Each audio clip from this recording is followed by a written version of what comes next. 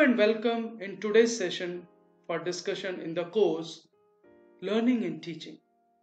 I am Dr. Gaurav Singh, your course instructor for this course, and today I am going to discuss about very important aspect of learning, that is learning out of the schools. When we are talking about learning out of the schools, we should recall the recommendations of National Curriculum Framework 2005, where it has clearly been written that we should provide opportunity to our learners to learn outside the boundaries of the school, outside the classroom. They should be exposed to the realistic situation of life. Let them explore those situations. Let them learn how to solve the problems of real life. This is the focus of learning out of the school. But have you ever thought that why we are talking about this issue? Why there is a discussion about learning out of the schools? Let us try to analyze the actual situation which is prevalent in most of the schools. Why are we talking about learning out of the school? Because the opportunity for the preparation of life and society and life skill education is decreasing day by day. There is hardly any opportunity for the learners to learn what they will do in their life when they will go out of the school.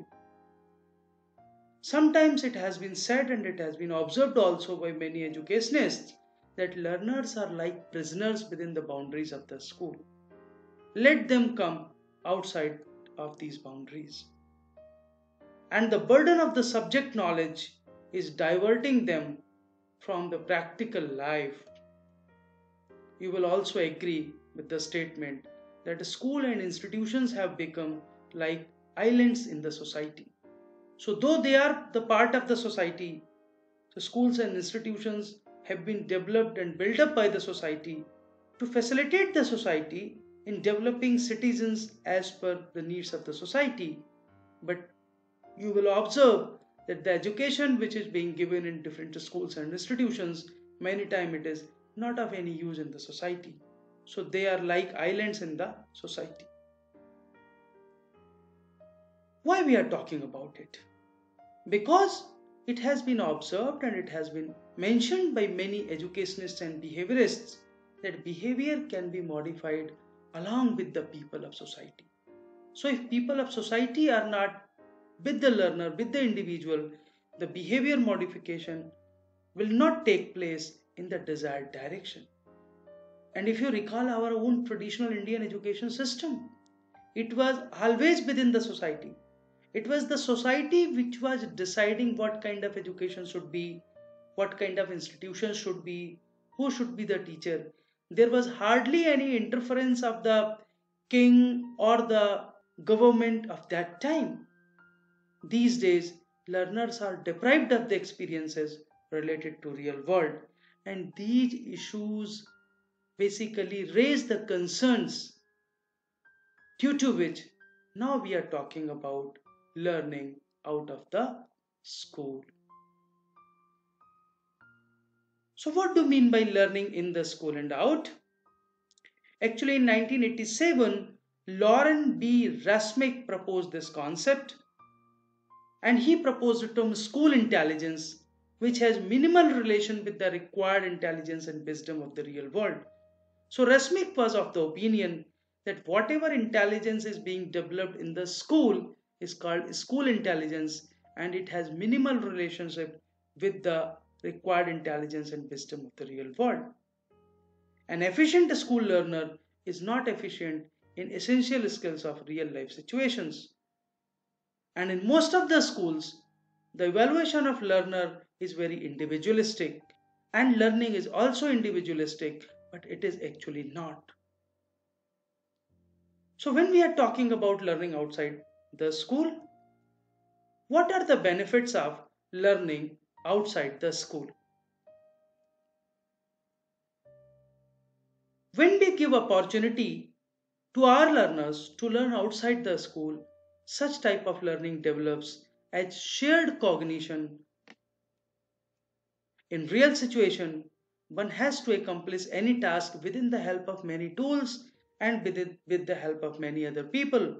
But in schools, artificial situation, students or children are trained to solve any problem on their own as an individual, which is contradictory to the social life.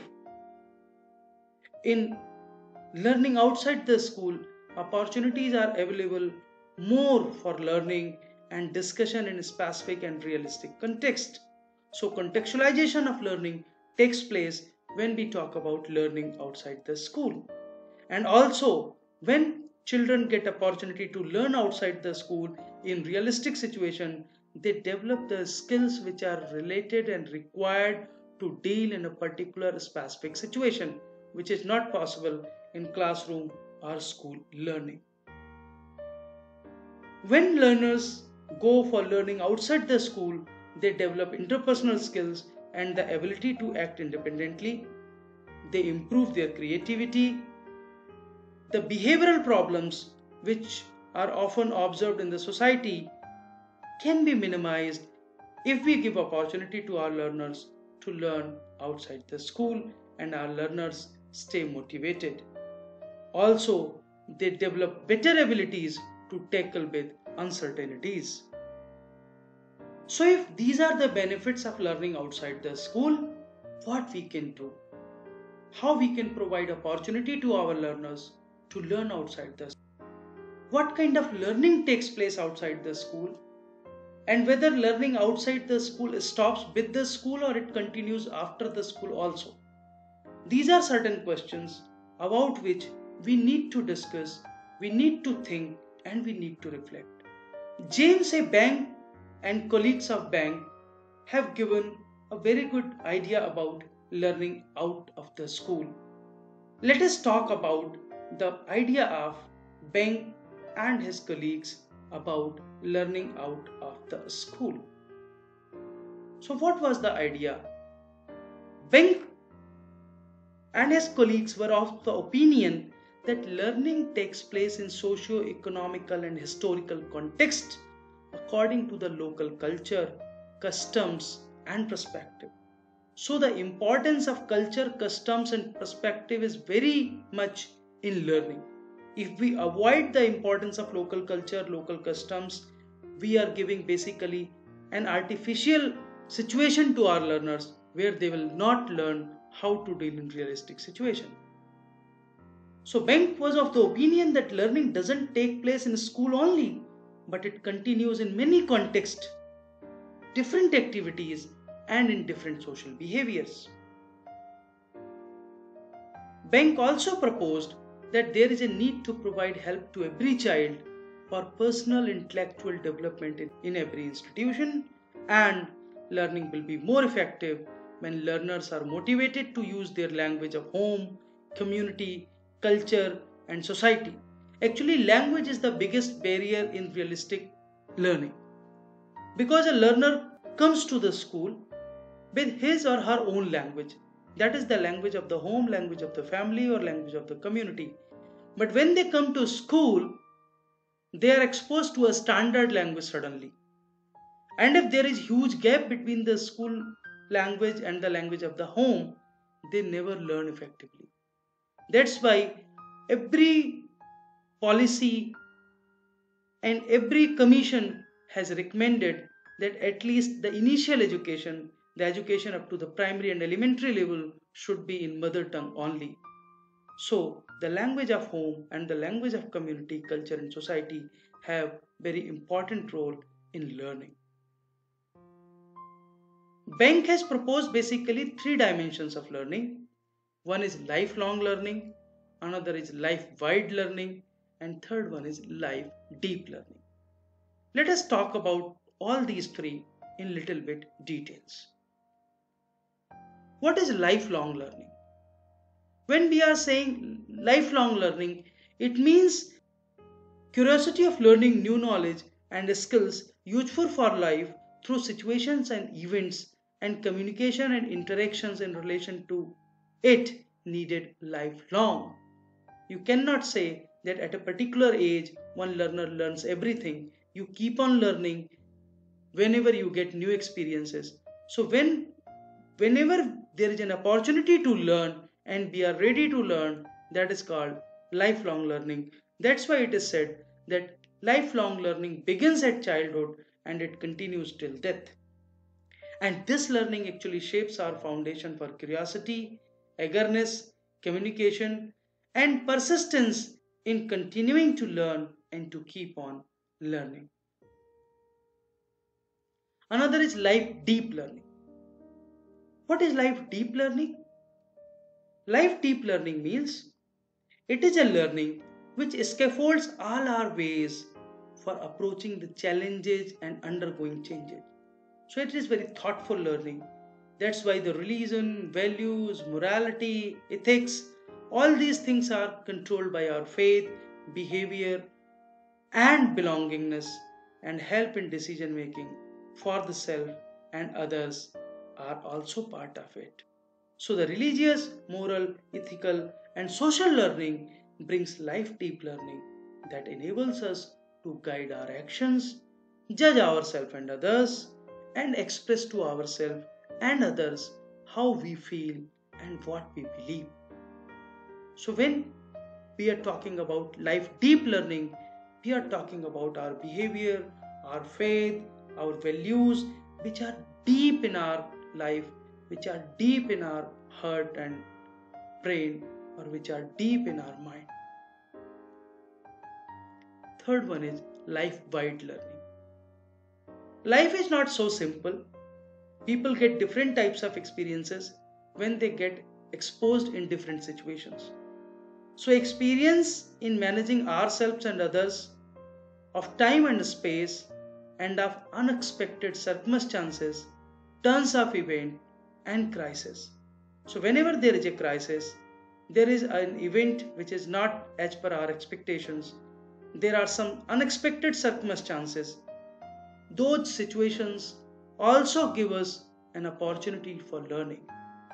So, living with equivalence in human relationship, despite various favorable as well as bitter experiences, is also part of such learning. When we are talking about life-wide learning, we should learn how to adapt, how to transport knowledge, and how the skill gained in one situation to another can be used. And also, we should learn to transform direct experiences into strategies and tactics for future use.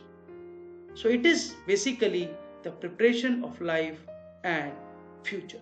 So we have talked about lifelong learning, life deep learning, and life wide learning.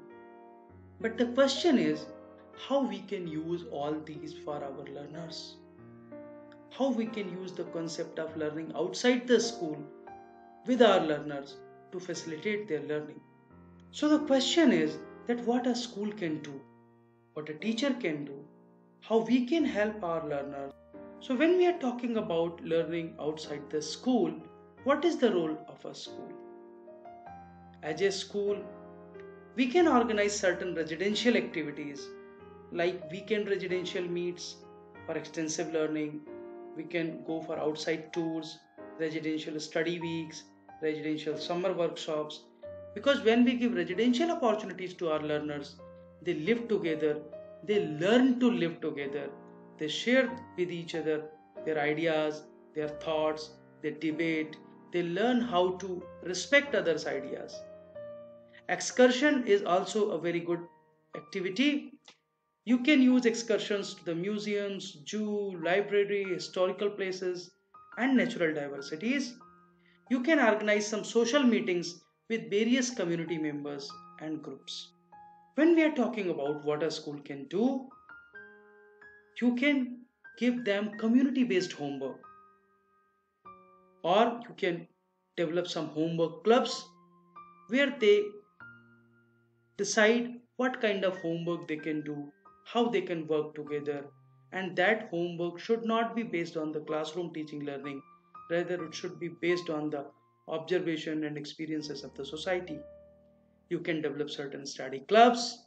In the study clubs, they should not be bounded by the curriculum, rather, they should extend the curriculum. You can also appoint some experienced counselors and mentors for learners outside of the school with the help of guardian. So if you use such type of methods and if you use such type of techniques in your school, you can facilitate out of the school learning. So dear teachers, let our learners explore the world outside the school. So I hope that this discussion on learning outside the school will help you to open the doors of your school, to open the windows of your classroom for your learners so that they explore the world outside the walls of the classroom in the school, so that they can learn what they actually need to learn to live their life happily in the society, with the society. So let them explore the society, let them build their relationship with the society, with the nature, with the community, and let them learn outside the school. Thank you very much.